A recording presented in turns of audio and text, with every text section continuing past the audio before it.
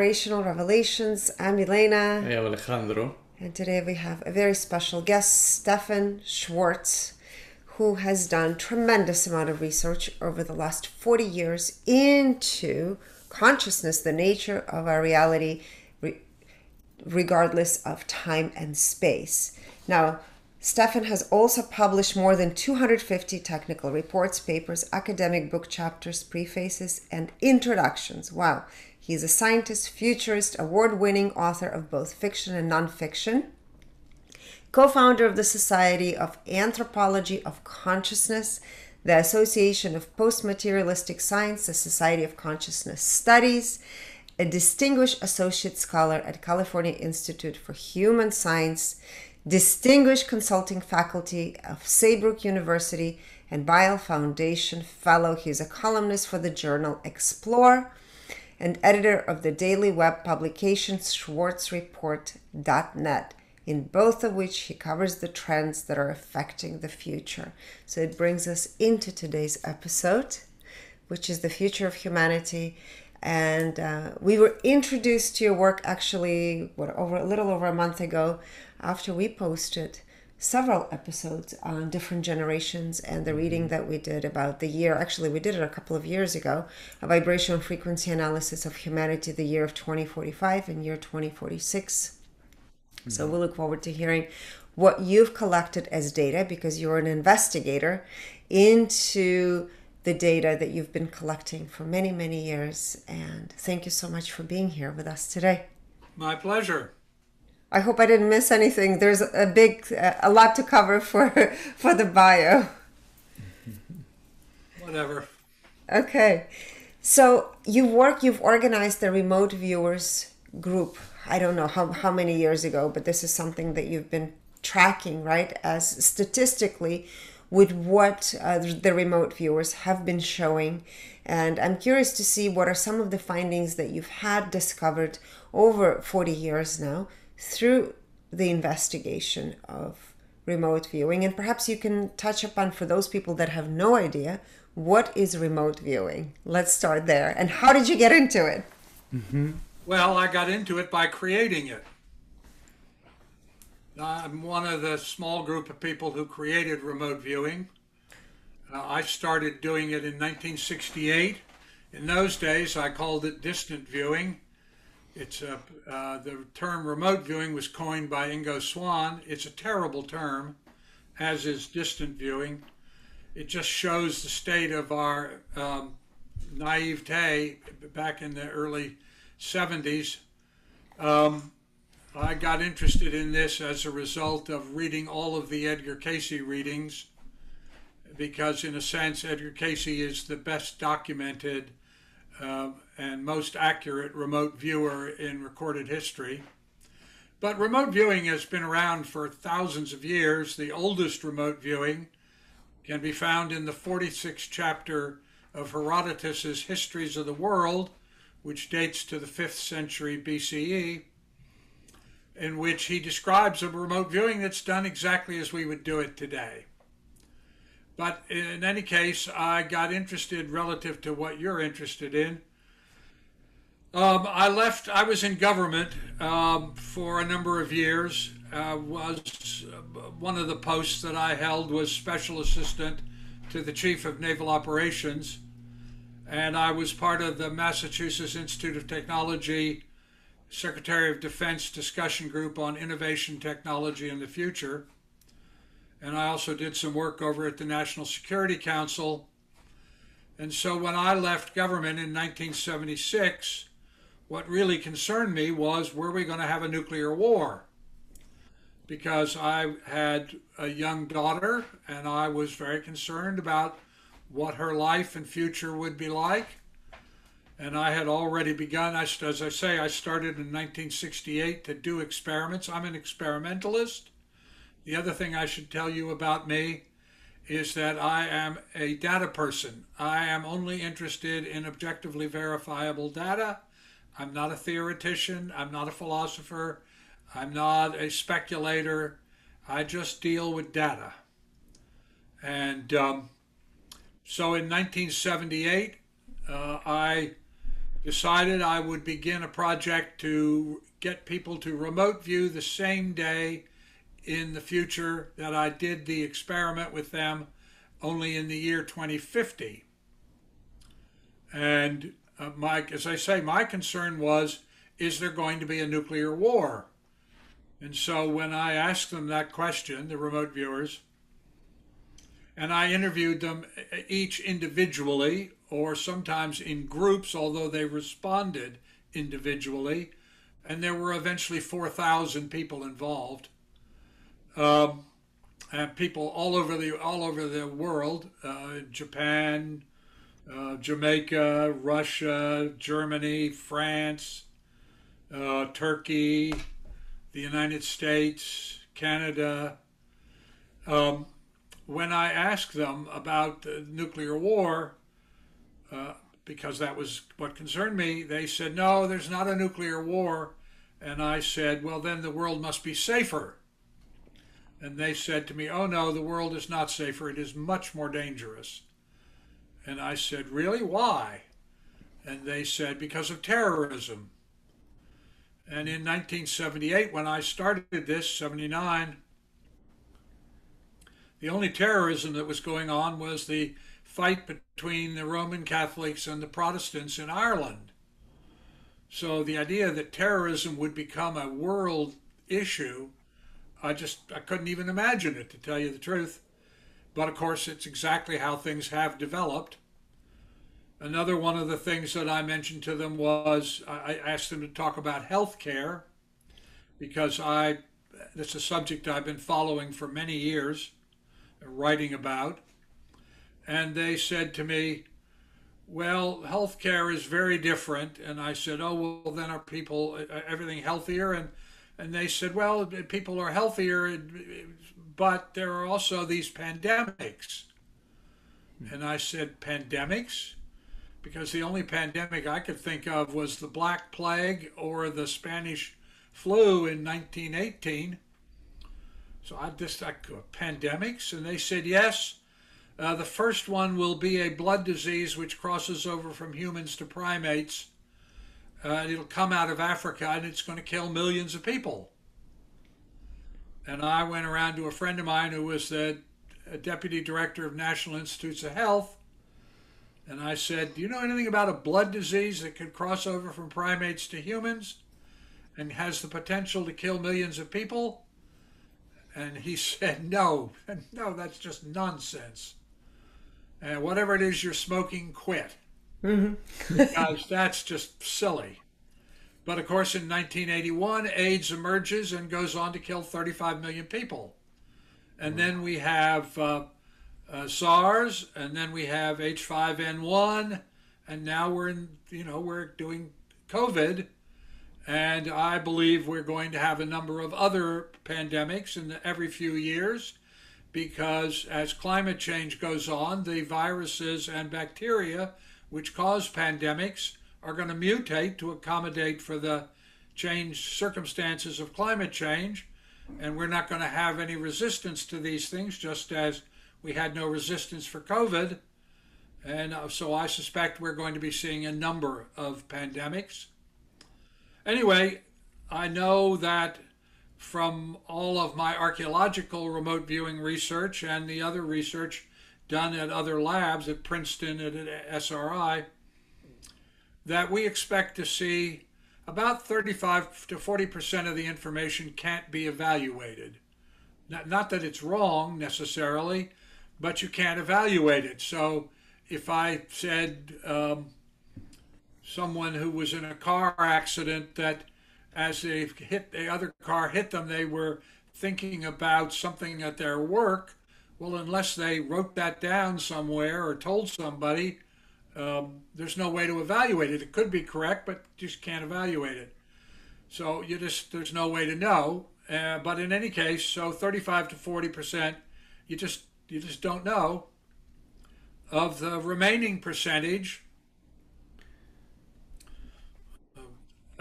we expect to see between 75 and 85% of the information be correct. And that, in fact, is how it is turning out. I do the Schwartz Report, schwartzreport.net, which is a daily publication covering trends which are shaping the future. And one of the things that I do is I'm constantly looking for objectively verifiable data that either confirms or denies the projections that the remote viewers are providing. And so, for instance, as I just gave you two examples, but there are many others, I have what I think is a pretty clear idea of what the future is going to look like. Interesting, you mentioned the 2040 to 2046, whatever it was. It's clear to me from the data, and I carried on the 2050 project from 1978 to 1991, and then in 2018 I picked up and began doing 2060 to see what the difference was between 50 and 60. And what became clear to me was that, particularly in the 60 data, and there are about 2,000 people involved with that, is that something really dramatic occurs between 2040 and 2045 that fundamentally changes world culture. Mm-hmm. Now, I think that actually that is I can't tell exactly, I'm still doing the analysis of the data. I've got 10,000 pages of data to analyze. But I think it is actually a confluence of trends. One is that the end of the internal combustion engine, the end of carbon vehicles, carbon-powered vehicles, that's part of it. Pandemics, I think, is another part of it. Climate change is a huge part of it. Changes in the geopolitics of the world is part of it. Changes in the political structure of the United States is another part of it. But between 2040 and 2045, it's a very dramatic change. It's interesting, the 2060s talk about this, but they generally say, but we're on the other side of it now. So it takes place between 2040 and 2045. So that's only 18 years in the future when it starts. And exactly how we come out on the other side, that's what I'm beginning to do analysis of now. Mm. Fascinating. You know, for us, what we have seen with the data that we're working with is the big shift happens the year 2045. And we've been tracking the collective consciousness of humanity, and there is that massive shift that happens for the first time in probably from the beginning of humanity. Mm-hmm. How are you collecting the data? So we're using scalar wave technology, tracking what happens with the collective consciousness.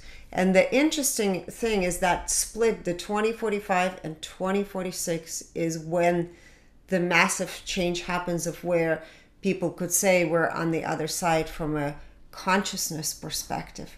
Now, we started another project looking at artificial intelligence as well, moving into the future and how that will potentially merge with human consciousness. And what we're seeing, we haven't revealed all of the data yet, but we're seeing that that is going to also create a massive impact on the future. And I'm wondering if you're seeing that through review, the remote viewers, if they're sharing any of that information as well, that somehow that is also going to impact the collective in a way. Well, artificial intelligence is an issue. It mostly comes out from the data that I'm looking at in the form of driverless vehicles and the fact that cash has disappeared functionally, that people pay for everything either with the iris of their eye profile or with something embedded in a wrist or a fingertip, some sort of fingertip thing. So AI is definitely an issue. it's I do not see it as I see nothing that says that AI has taken over the world, which a lot of people are worried about.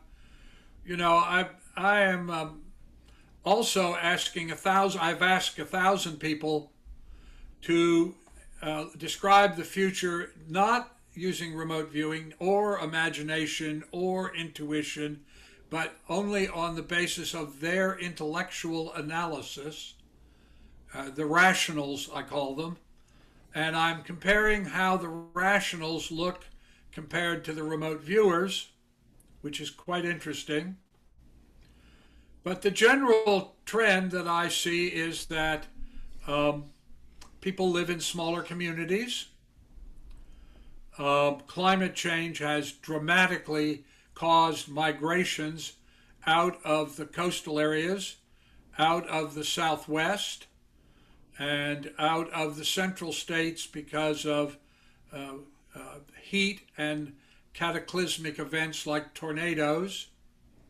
In the Southwest, it's because of temperature and lack of water, and the coastal and river areas, it's because of too much water. Okay, so are they seeing that some of the continents are going to be underwater? Is that what's happening? Continents? No, not continents. Some of the land. Yeah, I understand. The subsidence of coastal areas to some degree, yes, of course. When I found Cleopatra's Palace in Alexandria, Egypt, and the lighthouse of Ferradas, one of the seven wonders of the ancient world, Mark Antony's Palace, the Ptolemy's pillar, they were all underwater because the African littoral sank about 30 feet. So I'm sure that there will be a decline or a sinking of coastal littorals, but what they really talk about is increased water. And of course, if you look at what's happening in the Arctic, which is melting 4 times faster than predicted, and you see really what that represents, and also the Antarctic, you can see that we're going to look at an increase. Well, it depends on who you talk to and what projection, but up to 21 feet. So, I got into this because I'd never heard of climate change until 1991. But when I would talk to people, if say we were in Los Angeles, where my lab was at that time, the Mobius lab, I would say to them, if Los Angeles, and well, what's Los Angeles like? And they would say, well, it's very different. But of course, the Santa Monica, Manhattan Beach, Hermosa Beach, Newport Beach, they're all, the coastal area is all underwater. And so I went to, this is in the early 70s, early 80s, I went to one of the leading climatologists in the country and said to him, can you explain to me why the sea rise would be so great that that large sections of coastal areas, or on the East Coast, for instance, that the eastern shore of Maryland, Virginia, Delaware is largely underwater, that Florida, where you live, is mostly gone. Most of it's going to disappear. Los Angeles, as I said, when I went, so I went and asked him and said, can you explain why this would be happening? I don't get it. And he said, well, I don't get it either. Because the real serious work about climate change traces back, as far as I know, to a paper written in the American Scientist in 1991, when they published on ice coring that they had done and the results that they discovered. Now, of course, everybody understands that. Not everybody accepts it, but people who care about facts understand it. So we're going to see a quite radical change, and I would say the projections that I see now, not by the remote viewers, but in the science literature, is that about 35 million people are going to be affected. And just think about emptying out Florida. because everything from about Miami down is going to be gone. So obviously, where are those people going to go? You know, what's going to happen to Key West and Key Largo and all the rest of it? I mean, what happens to those places? And the answer is that people are going to have to move. What's going to happen to places like Phoenix and Tucson, where they're going to have temperatures of over 100 degrees, as high as 125 degrees, maybe 100, 150 days a year? I mean, people aren't going to be able to live like that. So, you know, what's going to happen? They're going to move. Also, the Colorado River is drying up, Lake Mead, Lake Powell. The Great Salt Lake is drying up. And in the I guess the dirt that remains after the Great Salt Lake dries up, they're discovering that all kinds of toxins that got dumped into the lake are now will become and are already starting, are blown by the dust and are causing all kinds of lung problems. So you can see, I mean, as I say, I expect that the remote viewing research is of the part that I can evaluate. I can't evaluate yet what people think about something because it hasn't happened yet, but I can look at stuff like the climate change or the migration research that is already coming out in the academic literature, and I can see the beginnings of those trends. I publish them in Schwartz Report every day. So I think that the description of 2040, 2050, 2060 that I'm getting from the remote viewers is about 75 to 85% correct. Okay, wow. So what does US look like, and then what does the world look like based on thousands of remote viewers' information that you've collected? Well, the United States still exists in form, but actual power has devolved down to the states and to groups of states. You can see this happening again. This is already going on. The United States is no longer, it's no longer a unipolar power world. The United States is no longer a leader in a great number of things. And you can already see that. The Chinese, for instance, have totally outpaced the United States in innovations in technology.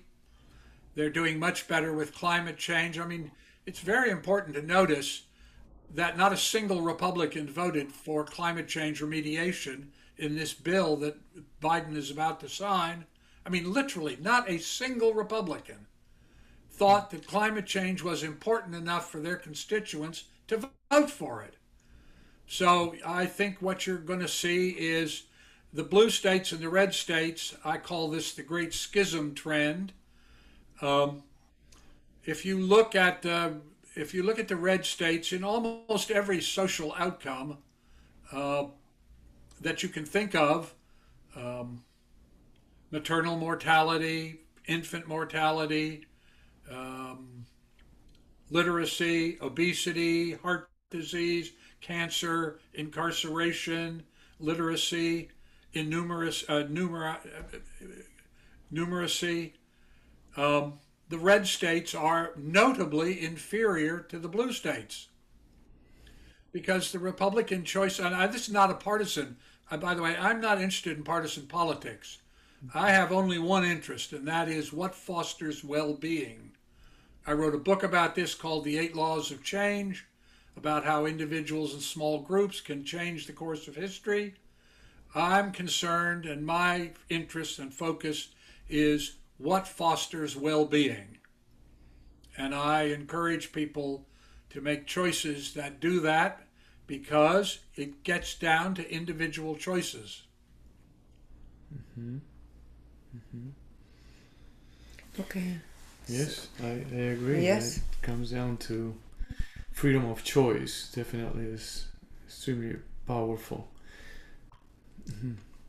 And what we have gathered as our findings state that the collective consciousness, which we measure in frequencies, right, is going to increase drastically in 2045 going into 2046. And the collective consciousness for 2045 is going to be 350. This is on the scale from 1 up to 1000. And in 2046 is going to be in the 500s, 525. And we assigned that a major factor of this new findings to the alpha generation.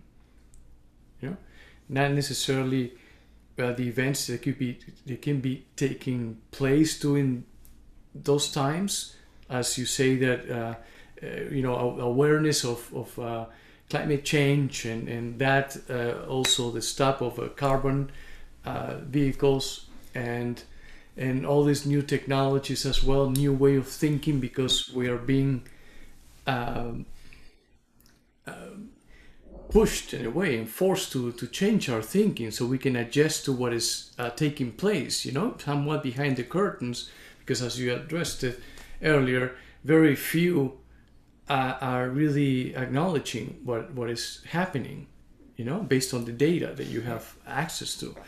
And the alpha generation. Can you explain to me what the alpha generation is? Yes, those that are being born at the year of 2013. 2012. Until 2025. And it's right, until 2025. So by year 2046, they're going to be, how old? I think over 25% of population is going to be that generation. But yes, 33 years old by then. Those that were born in 2013, let's say, right? So that has increased drastically. But we haven't gone into analyzing other parameters, right? That it could be that something else is happening outside of just the level of consciousness and awareness of humanity during those years. That is creating that impact. So not only is it the new generation based on our findings that is creating the massive shift in how it's shaping the human collective and perhaps how they're perceiving their environment, and of course it's creating a massive shift for the older generations to also begin to perceive it through a different lens, right? That change is going to happen, but it is interesting to also see and navigate through some of the things that you're talking about, an outside cataclysmic perhaps events or things that are going to force people to shift in how they perceive reality and how they're living their lives. Well, you're going to see that change. I mean, it's already happening. You can watch it. I mean, we are moving out of the materialist paradigm. Mm-hmm. We are moving into a paradigm, and the only way we're going to get through climate change is to recognize that the Abrahamic thinking of materialism, that is, we have dominion over the earth, it's an exploitable bank account that was left to us by a rich uncle, as it were, that doesn't work. We are going to, the change in consciousness is going to be that people recognize that consciousness is causal and fundamental, and that we live in a matrix of consciousness. We don't dominate it, we only are a part of it, and the choices that we make that affect the rest of the matrix come back to affect us. I mean, you can see this in the failure of chemical industrial agriculture. You can see it in the collapse of the ecosystems of the ocean. You can see it in almost anything you look at. The consciousness is going to change because people are going to have to recognize that consciousness is causal and fundamental, and when you do that, you make very different choices. I mean, you don't do petroleum energy because of what it does. You don't do things which exploit other species because you pay a price for that. And so I think that what you're talking about, again, I'm a data person, is that the culture is going to have to alter because the way we are doing things now doesn't work. I mean, it works to make profit. It's wonderful for greed, but it is not good for the long-range well-being of either humans or anything other living creature on the planet. So we're going to have to pick different technologies. We're going to have to organize ourselves differently. I mean, for instance, one thing, I don't have a single remote viewer who talks to me about big office buildings. You know, the basic city, big office towers, blah, blah, blah, all that. I don't hear any of that. Part of it is I think people may be working from home or they're working in small groups remotely. It's clear. I mean, if you look at the research that's developing on holograms, that people are going to be able to communicate, and technologies are developing now. You can see this, where all sensory input is stimulated. So you're going to be able to go into a holographic universe where you can taste and touch and smell whatever it is at the other side of it. We're making, and you can see this beginning to happen. I mean, if you look, for instance, at the internal combustion engine, you can see that much of Europe and large parts of Asia and a few states in the United States have all made the commitment that they will not have carbon-powered vehicles on their road by 2040. Well, that's going to radically change both the environment and it's going to radically change the whole structure of transportation. So it isn't that, it's not as if there are lots of mysteries in this. You can see already in 2022 the beginnings of these trends, which I'm talking about. You can see them beginning to emerge.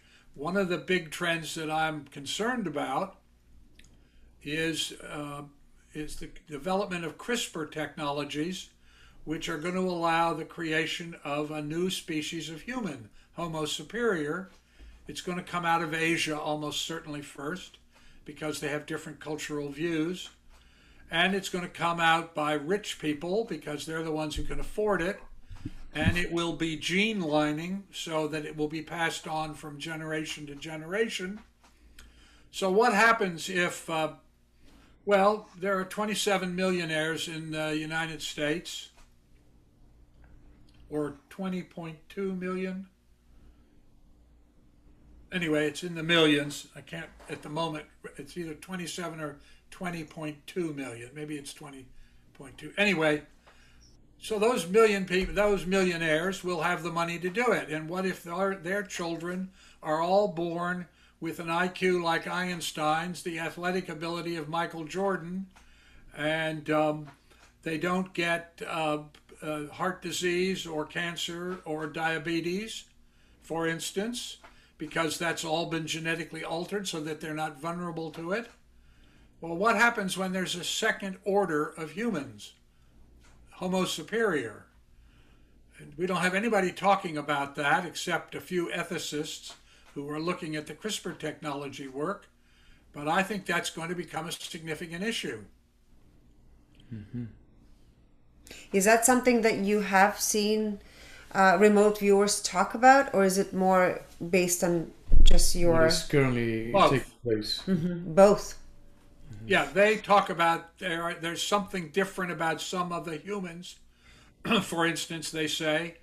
And then I look at the scientific research, CRISPR research that's going on, and I see this issue being discussed by medical ethicists, as an example, who are also very concerned about this.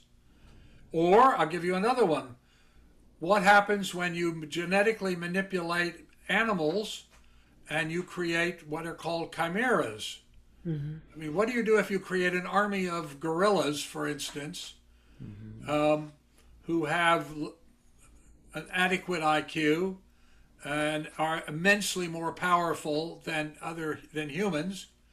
I mean, what happens?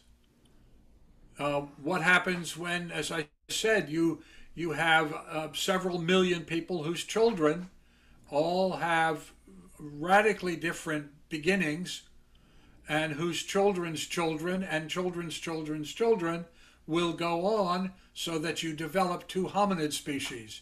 I mean, when that happened between the Denisovians and the Neanderthal and Homo sapien, it did not end well for the Neanderthal or the Denisovians. So what happens to the Homo sapiens? So what do remote viewers see with that as an outcome? Well, I didn't expect it when I began doing this. I didn't ask that question.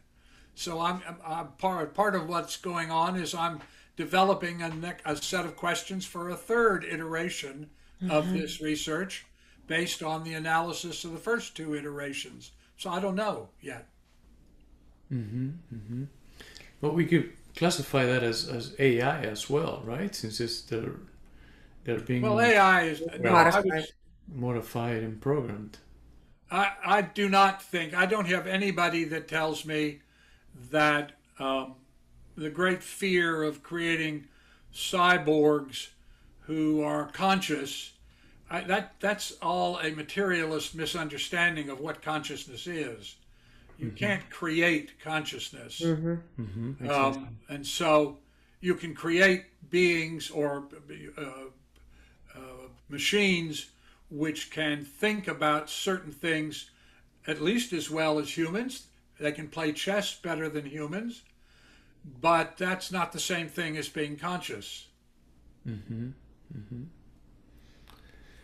Right. Yeah. There's a confusion often between about consciousness and being conscious, right?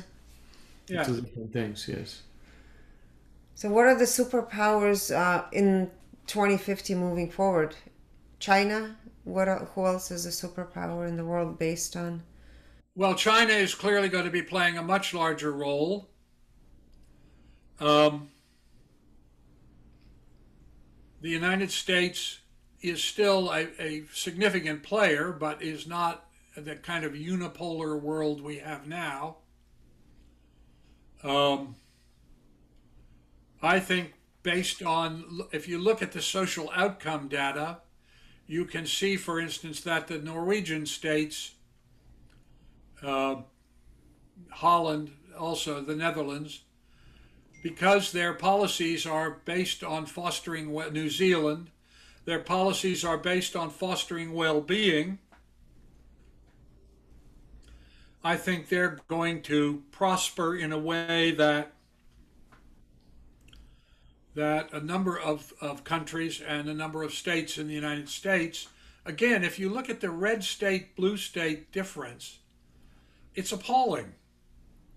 I mean, if you're a pregnant woman in Mississippi, you would do better to deliver your child in Botswana, Africa, than Mississippi, just based on the maternal mortality data or the infant mortality data.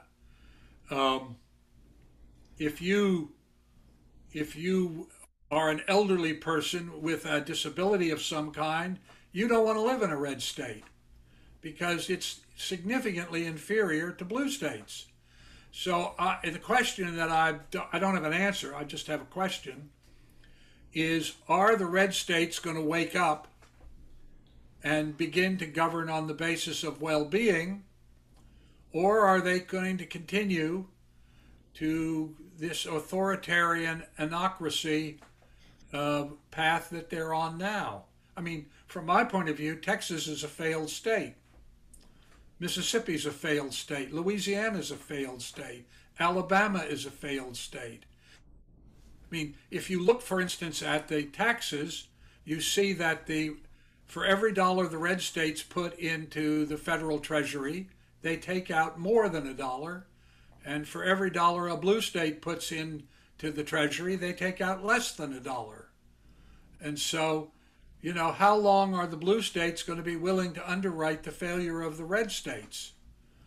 Or, put another way, for instance, in Oregon and in Washington, there are counties in both states on the east side of the mountains adjacent to Idaho who want to leave Oregon and Washington and move to become part of Idaho. Now, is that going to happen? Well, it could be, because I think there's going to be a dramatic change. I'm not sure at this point, and I didn't ask the question because it never occurred to me that this would occur. Are we going to be a democracy? I'm not at all convinced that we're going to continue to be a democracy. We are heading toward becoming an anocracy. One of the big drivers, and there's good news about this, one of the big drivers currently going on in 2022 is that we're becoming a majority-minority country. That is, Caucasians will no longer be the majority population. And that's what's causing so much of the fear that is going on in the United States. It's white people who are frightened that brown and black people are going to become more powerful.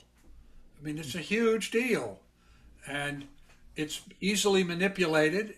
If you look at, for instance, the average IQ in the United States is 98, and 34% of the population is between 98 and 85, and 78 is retarded.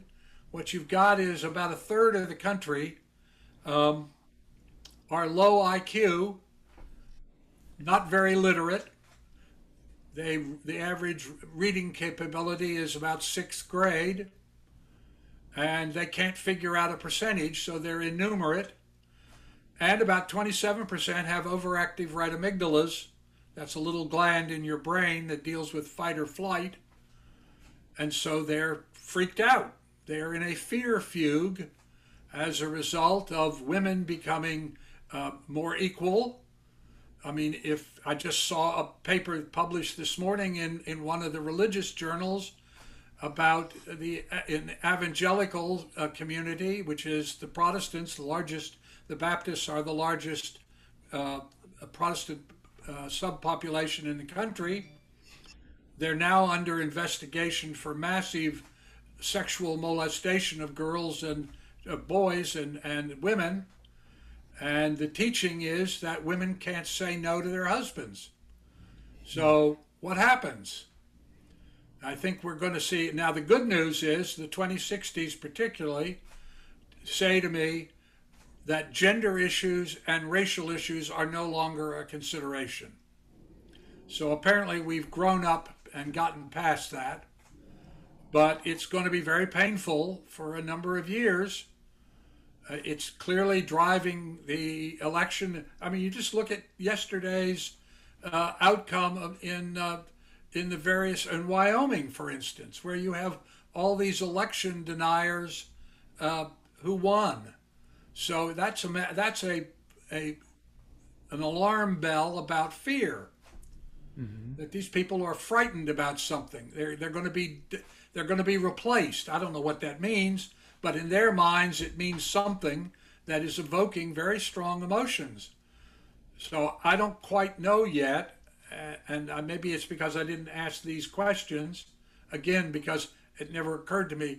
I mean, I was part of the civil rights movement in the 50s, and when Johnson signed the 64 and 65 Voting Rights Act and all that, I thought, well, we're through that now. We're finished. But no, of course, we're not.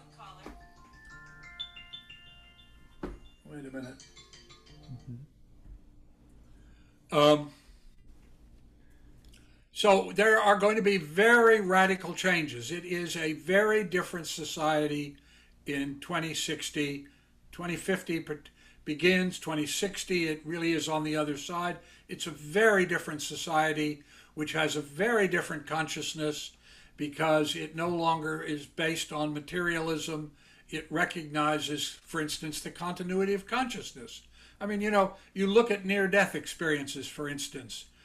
Something over 13 million people in the United States alone have had near-death experiences.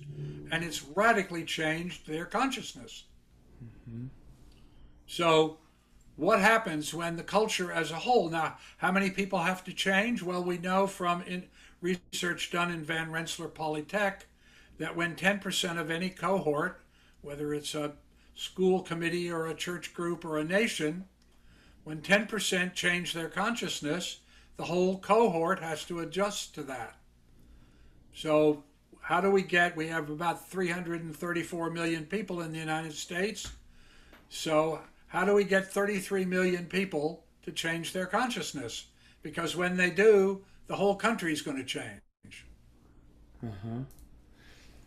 And that is perhaps the new generation that we're also seeing, that is also born with a different type of consciousness. So yes, the older generations will have to adapt. Yes, they'll have to adjust. That's right. And if you look, for instance, I mean, one of the problems, again, with the red states is, I mean, I'm sorry, this all sounds political, but it's not. It's just about data. Right, You know, right. I You're a don't data care guy. about- I don't care about partisanship. It's just data. You've got to Right. deal with the data. If you look at that, you can see that there is a definite movement in the red states to basically degrade education so that it's not really an educating process, it's an indoctrination process. Sort of, it's what they do in North Korea, for instance, is teach everybody that Kim Jong-un is God. So in the red states, they're degrading, they're taking the books out of the library, they're not allowing teachers to talk about slavery properly. So what's going to happen is the red states are going to get dimmer intellectually and in education. The blue states are going to get better. And what happens between those states? The red states are armed to the teeth. We have more guns than people in the United States. We have more gun deaths and injuries and gun suicides than any country on earth. What happens when that becomes an unsustainable crisis? Do these people become violent? Because that's what we're beginning to see. Or does something wake them up? Do we finally wake up? I mean, if Uvalde, Texas didn't wake us up about schools, I don't know what it would take. But clearly, we have these ongoing trends which we're dealing with. The 2060s basically describe this as most of this gets resolved, and again, because of the change in consciousness. Yeah, we have seen or noticed throughout history that pain is a very important factor, right? For people to actually wake up and feel like it is time for change. But it hasn't lasted apparently since eons. Humanity hasn't learned. So this is going to be a very interesting shift because of what we're seeing, this new type of humans that are coming through. Even though I know you said there is a concern with the CRISPR, what are you calling these other humans? Homo superior. Homo superiors. I don't think they'll be superior because ultimately it's a state of consciousness and the compassion and the kindness that is going to. Right, superior. I hope that is true. It's certainly being more intelligent does not make you a more compassionate and moral human. Exactly. But if you can combine increased intelligence with greater compassion, then interesting things happen. Yes, Increase their emotional quotient. Yes. Yeah. More than the IQ itself, right? Yeah, exactly. Yes. That's true. That could be done genetically, which is crazy. What I'm finding is, as far as how you do your work, do you have people you gather together in person, or is it online? You have a Zoom and then people just share their data. How do you hold your remote viewing gatherings? Because you still do it to this day. Yeah. No, I do it all kinds of ways. I do individual interviews. I speak at a conference and say, those people who would like to take part can join me later, and they do it individually, but they don't show each other their own data. They just give it to me. I do it in Zooms. I do it with specific groups, like I did a group of anthropologists to see if anthropologists would produce a different outcome descriptions than sort of general public people. So I do it. I collect the data in a variety of different ways. I have the rationals as well as the intuitive, and I am comparing the differences, if any, between these various populations, because I'm trying to. When I did the 2050, I didn't do the rationals, and then I began to think, well, but wait a minute, how do I know that these people are not just intellectually analyzing the answers to my questions and just giving me their analysis? How do I know it's remote viewing? So I thought, well, the obvious way to do that is to get rationals to do it and see if there's any difference. I'm trying between the 2050s and the 2060s to answer an even deeper question, and that is, when people describe the future, are they describing a fixed future? That is, they've looked at all the trends that are coming, and they're describing a fixed future in the future, a fixed situation in the future, or are they describing the highest probability at the moment that I'm asking the question? Nobody can answer that question. That's a great question. I think I'm it is. hoping that out of that data, I'll be able to answer the question. I don't know yet. Because we usually tend to look at the highest probability. That's how we narrow it down and increase our level of accuracy in order to feel comfortable enough to share it, you know? Yes.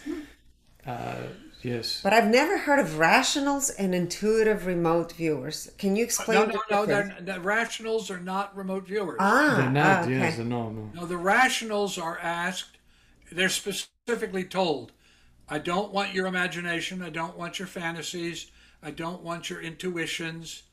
I'm not asking you for any of that. What I want is your intellectual, rational assessment of the future. Based on patterns, I'm assuming, right? Based on whatever their intellectual, and I'm looking at groups, scientists, non-scientists, men, women.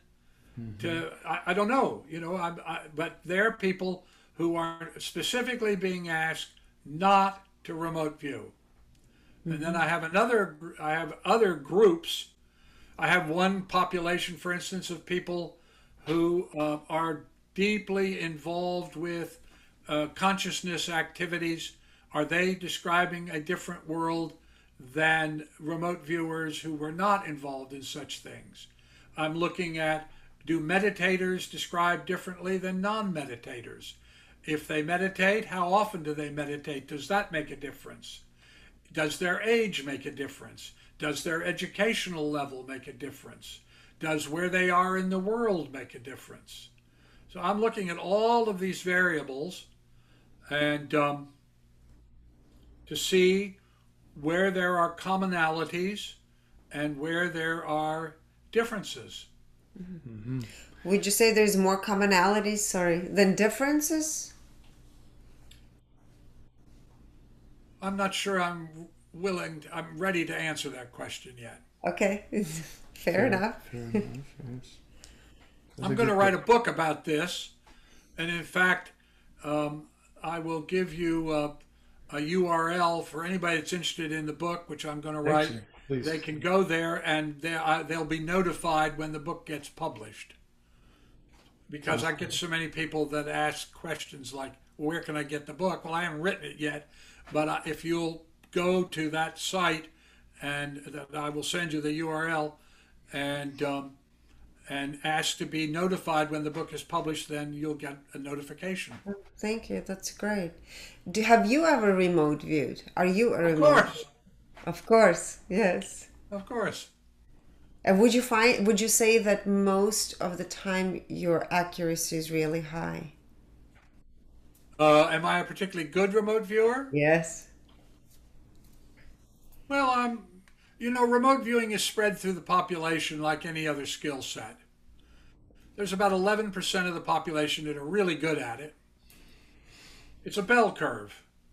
So there's a small group at one end that are really good at it, and there's a small group at the other end that are terrible at it because they overanalyze, and most people fall somewhere in the middle.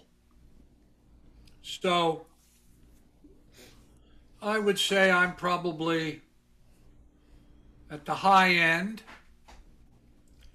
I'm not as good a remote viewer as, say, George McMullen, who you can go to my personal website, stephanschwartz.com, and watch him locate a buried building out of 1,200 square kilometers of desert.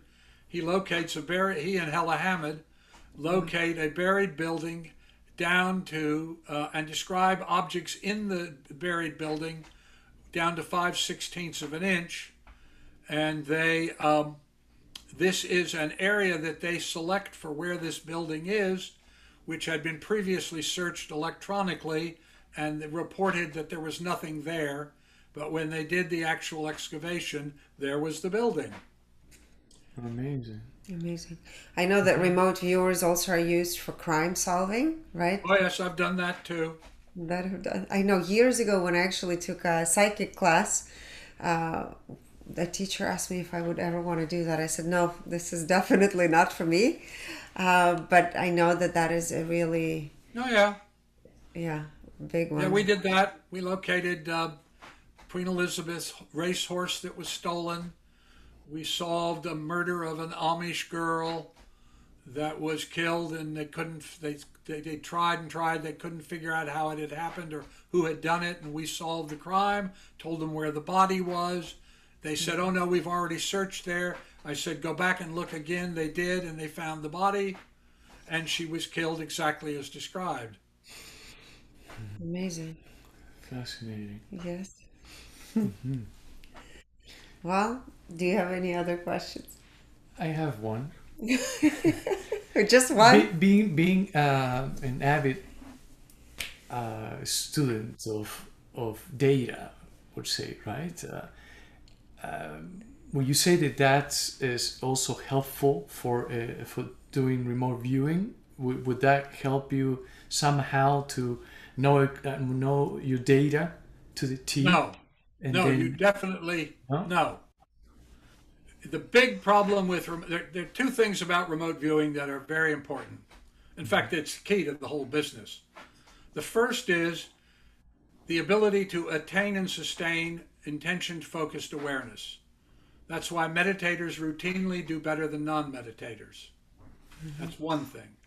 The second thing is you have to train yourself not to analyze, because your whole education is about analysis.